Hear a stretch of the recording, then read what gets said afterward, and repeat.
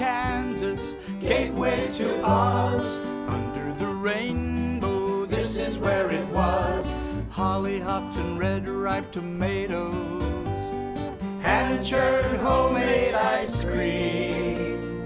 Let me tell you, Kansas is more than tornadoes. It's the best part of Dorothy's dream. Today on Around Kansas, join us for a story about Esther Luttrell and her latest work. Then the strange story of Elmer McCurdy and his travels after death. Next, learn about the haunting in Atchison, Kansas. And we'll end with a look at the trailer for American in Paris, a film about the history of the hospital. Stay with us. Closed captioning brought to you by Ag Promo Source. Together we grow.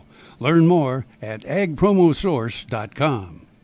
This segment brought to you by Kansas Regenerative Medicine Center. Your stem cells, your health, your life.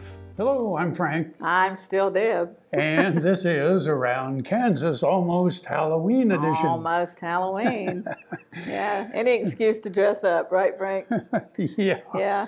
In fact, Oscar, what is Oscar? Is he a parrot or a cockatiel or cockatoo or what is he? I don't know, some sort of bird. He's a bird that lives And he downstairs talks. in the basement, yeah. And he was a little aghast when he saw the hat. He thought he recognized some of his relatives here, so he was not real thrilled with the hat. He walked around and around the chair with the parrot here too. By the way, this is a Jimmy Buffett parrot head hat. So Oscar's probably wondering why he doesn't get a drink, here. Yeah. Yeah. You're looking for a margarita. Where's the margarita, man? I want the margarita. Yeah, Chintzy, you make hats out of my relatives, and then I get no stinking margarita. So what are you going to do for Halloween? Halloween, what am I doing? Probably staying home as usual. With your porch light out so that the kids don't come by? No. The other thing is we've been in our neighborhood for, gosh, about 30-some years. And of course, when we first moved over there were a lot of young children around the area. And we had lots and lots of kids. And they've all grown up and They're gone all in away. nursing homes now, aren't they? And so our street is all lighted up, and we maybe get 3 or 4. So we have lots of leftover candy. Leftover candy, go to Frank's house. Yeah, that's... Yeah. Yeah. If you run out, give me a call. Candy alert. Candy alert. Well, we live so far out in the boonies that nobody's going to come by, so we might give some treats to the horses or something. Probably the leftover pumpkin. I give them the leftover watermelon. The mules love that. And but I'm going to try pumpkin treats. What do you mean out there? They don't load up everybody on the hay rack and go farm to farm and No, they don't. They don't. Everybody goes to town and walks around town, and of course, like everywhere else, they do stuff. And that I got to put in another plug. I know I mentioned a while back when our Sonic Drive-In opened, and we're all thrilled about that. And of course, that's right next to Mittens, and Mittens has been there for a while, right on the interstate, I-70. And I can't tell you how much I love that place because it means so much to me to have a place that, number one, is open 24/7. Because when you come in from out of town and everything is closed and you don't feel like cooking and it's like 10 o'clock at night or 11 or 12, you can depend on them. Some place is going to be open, you can get fuel, and it's going to be good. It's going to be safe, it's going to be clean, it's going to be nice people. And I can't tell you how much that means to me to have that little connection to civilization, no matter what hour of the day it is. So God bless you guys. That's really small town, folks. Well, when the big event in town is Sonic is open. I'm telling you, it is. It's great. I love it. I love it. It is a big deal. And like I said, we you work with what you got, Frank. And that's the price you pay for living in the midst of all that gorgeousness out on the high plains. Yeah. And I wouldn't trade it. Hey, small towns are the greatest thing there is. Right, they are. Small towns and the rural countryside. I love it. I really, really love it. Hey, we actually have some stories today, too. Do we?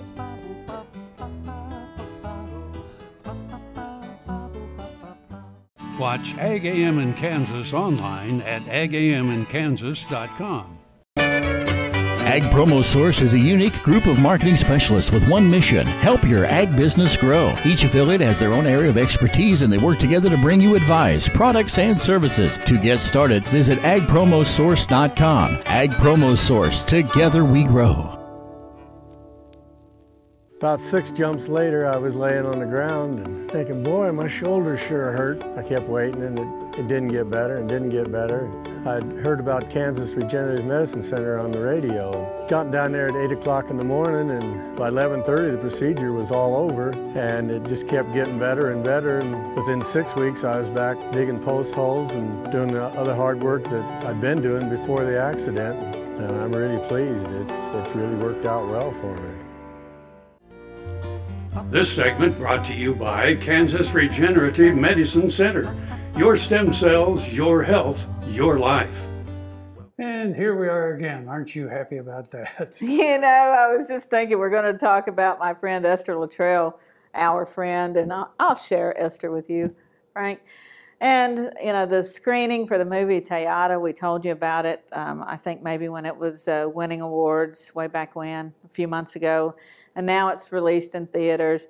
And once again, I think, while she's writing this award-winning screenplay, what have I done, Frank? What have I was raising pumpkins. You know, I got 7 pumpkins out of the water trough. You know, that's what I did. When I first met Esther, I mean, she brought the radio station a painting that fit the 1950s and all of that. And very unassumingly sat down, and we were just chatting, and I was getting to know her, and she was talking about writing screenplays in Hollywood and all that. And she wasn't doing this to brag. It was just, that's her. That's all right, this is this is her life, and her life is pretty incredible. If we made a movie of Esther's life story, man, that could be a miniseries. You know, that could take a whole week of Lifetime Movie of the Weeks or whatever. But amazing lady. And great success with the new film Toyota, which is now playing in theaters, so you have the opportunity to see it.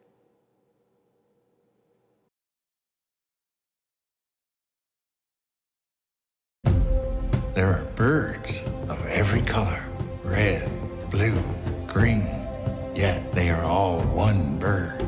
So with men, they're all one people. What of the Indian, Senator, do you find so offensive? Pagan dances, witch doctor rituals. All that is sacred, what do they want of us? Not to exist. So when do you leave for college? I'd prefer she stick around here. Nice and normal. I have to go, Daddy.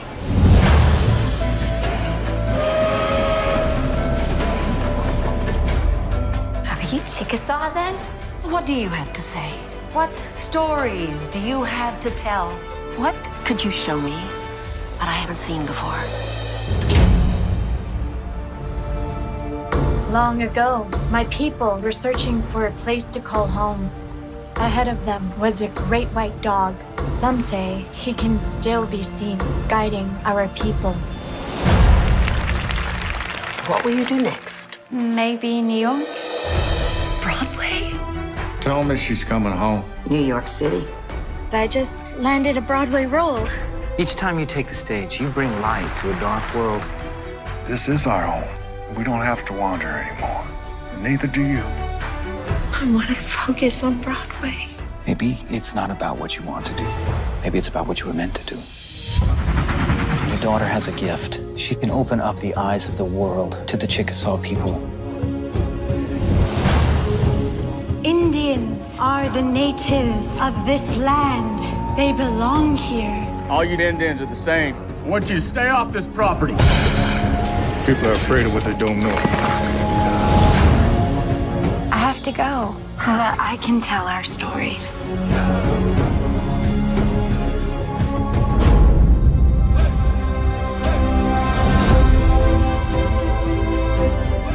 The White House? President Roosevelt?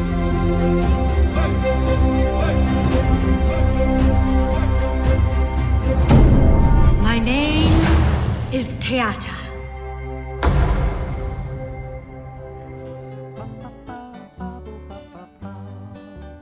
Buffalo Bill Cody earned his legendary title in Oakley. Bring the family and come celebrate Oakley's pioneering history and unique geography at two sites, the Buffalo Bill Cultural Center and the Fick Fossil Museum. Cody's statue marks his achievements and welcomes visitors to the Cultural Center. The Fick Fossil Museum houses world-class fossils and artifacts. You'll find Oakley at the hub of U.S. Highways 83 and 40 and I-70. Stop for the legend. Stay for the day. Discover Oakley. Valley Vet Supply is devoted to providing information and professional quality products at reasonable prices. Valley Vet Supply. Fort Wallace was the fightingest fort in the West.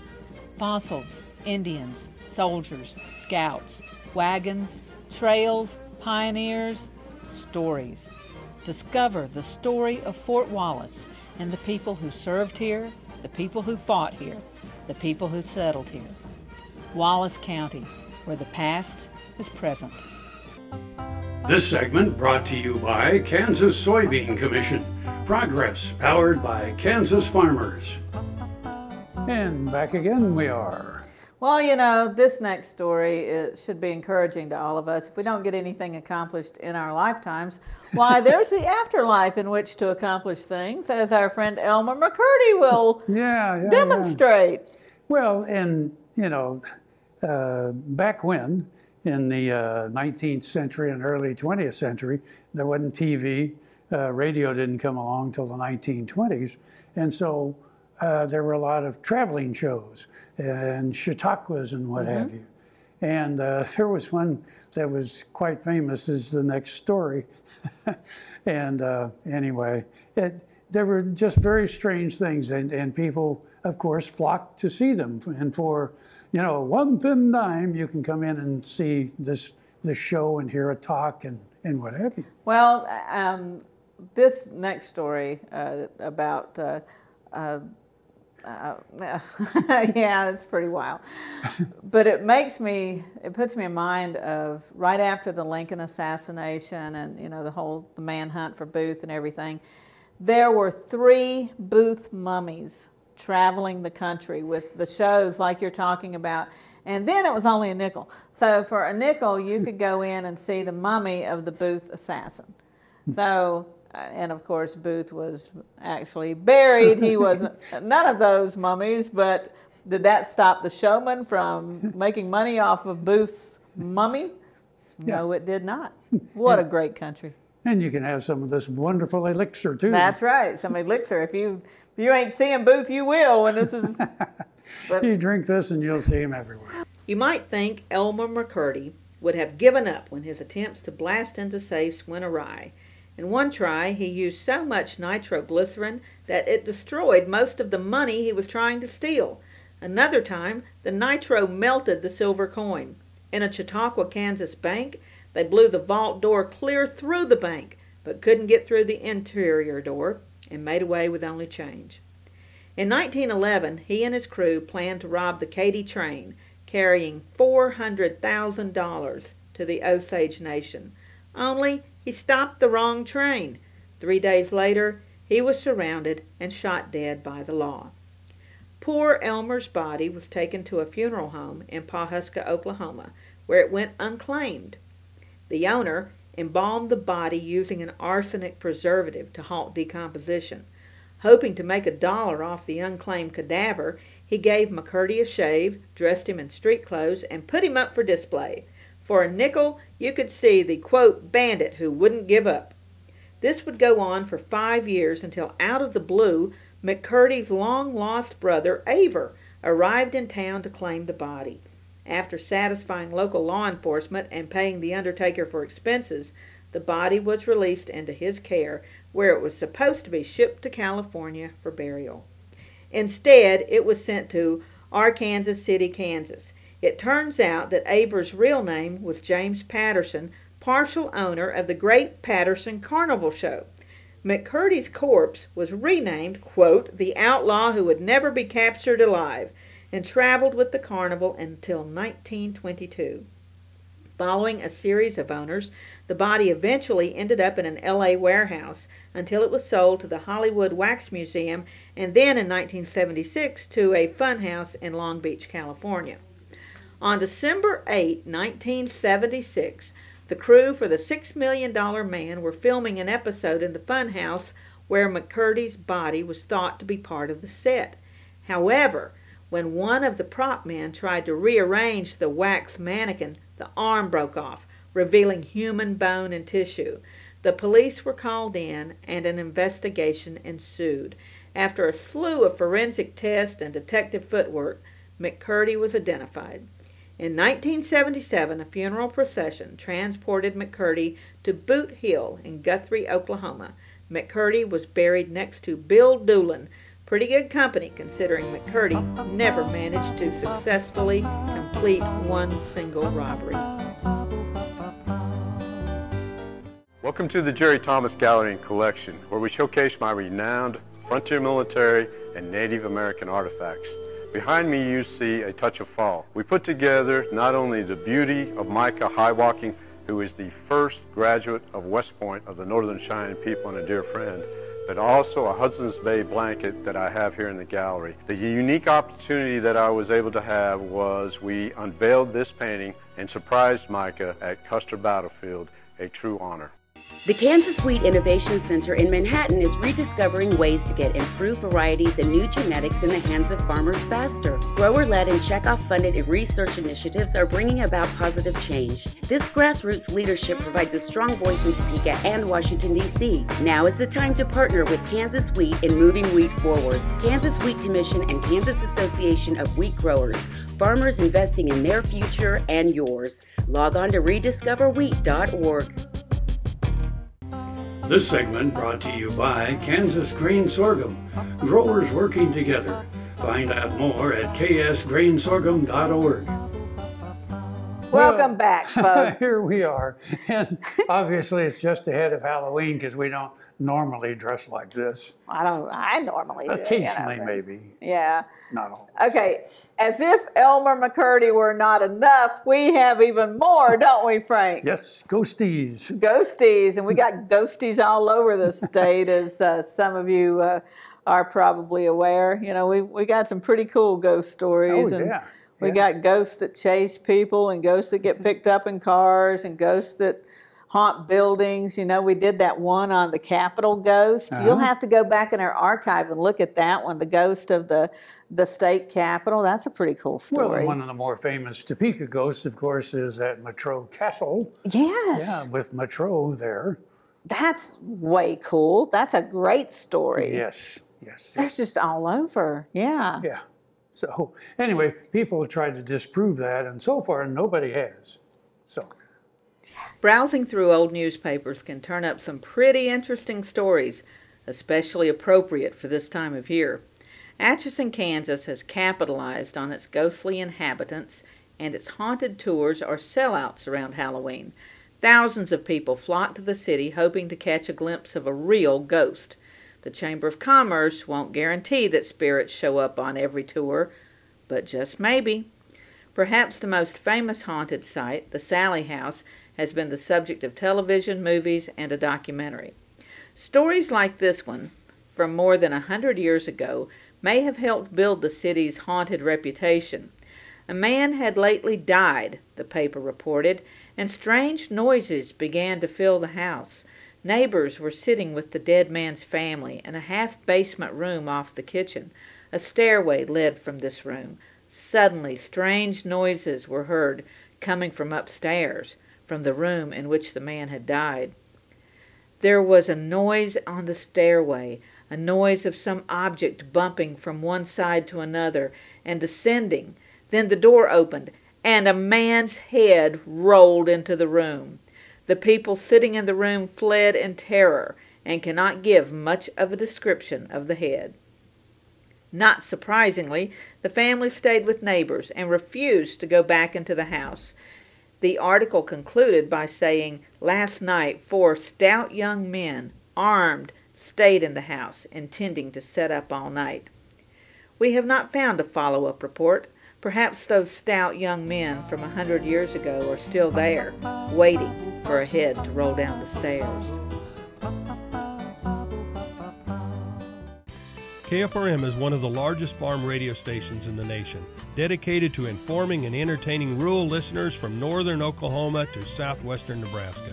You can catch KFRM in many ways, of course, 550 on the AM dial, streaming at KFRM.com, or on your smartphone by going to the TuneIn Radio app, or on Ag AM in Kansas on Tuesdays and Facebook every day of the week. KFRM, tune us in. You'll be glad you did. Tarwater Farm and Home has been family-owned and operated since its beginning in 1978. What you need for farm and agriculture, lawn and garden, clothing and footwear, and so much more. You'll be surprised at what you'll find in this huge store. They have what you need and lots of it. So come take a look. You'll discover that customer service is first and foremost. Always has been with the Tarwaters. Tarwater Farm and Home, 4107 North Topeka Boulevard. Soil is the life of a farm, and for 25 years, SureCrop Liquid Crop Nutrition has helped growers produce abundant quality crops while preserving and improving the soils they steward. SureCrop offers complete soil and plant analysis with cropping recommendations, delivery direct to your on-farm storage, and quality crop nutrition custom blended for your field. Choose SureCrop for the assurance of excellence for your soil. Call today or visit their website for more information. This segment brought to you by Kansas Farm Bureau, the voice of agriculture. To join today or more information, go to kfb.org or find us on Facebook and Twitter. Here we are again. Happy Halloween, almost. Happy Halloween. Yeah.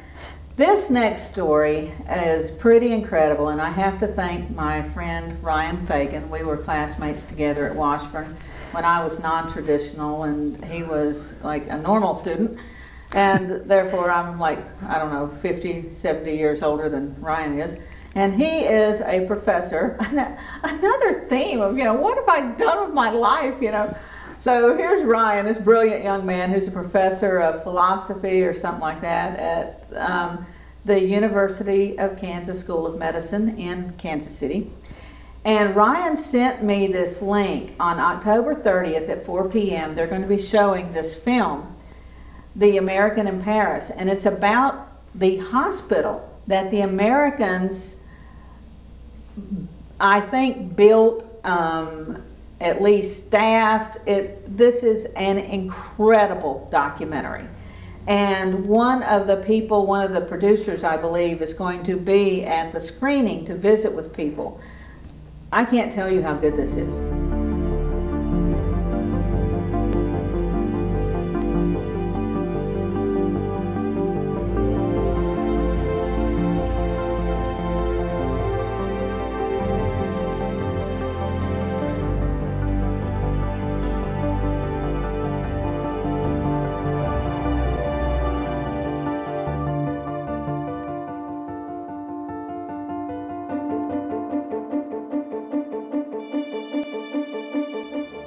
Everybody knows the story of the volunteer team of American Hospital. Some American people want to help the French. At the beginning in the hospital there were only 24 beds. A few weeks later there were more than 1,000. In January of 1915, teams of doctors started 3-month rotations at the American Hospital. Toutes les guerres favorisent les progrès médicaux. The ambulances were coming from the American Hospital. They were young men. They wanted to have adventure. What better adventure than marching off to war?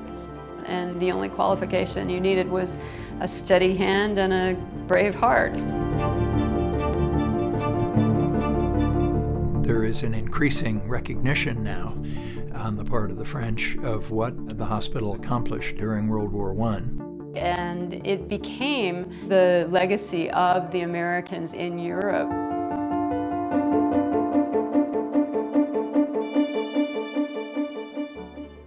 Well, we have to go away again. I'm Frank. I'm Deb. And we'll see you somewhere around Kansas.